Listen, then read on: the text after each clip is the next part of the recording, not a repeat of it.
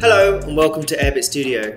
In this video, we'll be walking through our latest upgrade to the seller dashboard that you already know and love. We'll be adding all future seller features to Airbit Studio, and we'll be working hard to migrate and update all the existing features like media uploading, coupons and discounts, co-producers, licenses and contracts, and everything else. We're launching the first version of Airbit Studio with two amazing updates that we know you'll love. The two new sections are the Sales Insights and the Free Downloads Insights. Let's take a look at the Sales Insights update. The new and improved Sales Insights section includes all the same reporting widgets that you're already familiar with on your existing seller dashboard homepage. In addition, we've added many more widgets to give you an even more comprehensive overview of your sales. The first thing you'll be pleased to know is that you can now select a specific date range for when you want to see your insights.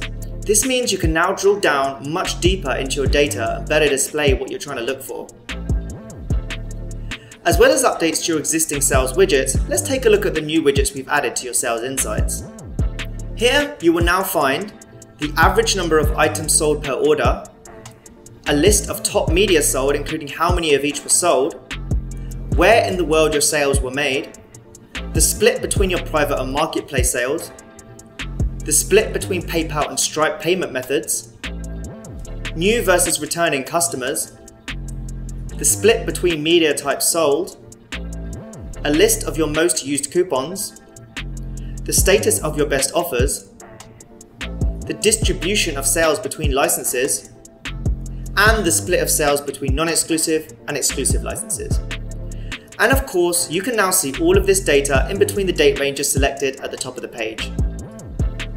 Not only can you see all these insights at a global account level, you can now dig deeper by looking at all the sales data for a particular media like a beat, song or sound kit, or a particular customer. To see more insights for a specific customer, just click the customer name in the top customers widget and again, click show more to see a longer list. Seeing all your sales data in one place is extremely important for running your business, and we hope that offering you these new insights to your sales will help you get a better understanding of your numbers. A completely new section that we've added is the Free Downloads Insights. You're now able to see all the data related to your free downloads of your media. Let's take a look at this brand new section. On this overview page, you'll see widgets including downloads over time, top media downloaded, which countries the downloads came from, your top downloaders, the media type and download methods used, the number of downloads that have agreements, and new versus returning downloaders. And just like the Sales Insights, you're able to see download insights for each media by clicking the media name in the top media widget. And you're also able to see insights into a particular user by clicking their name in the top downloaders list. One thing you'll notice is that Airbit Studio has all the same menu items as your existing seller dashboard.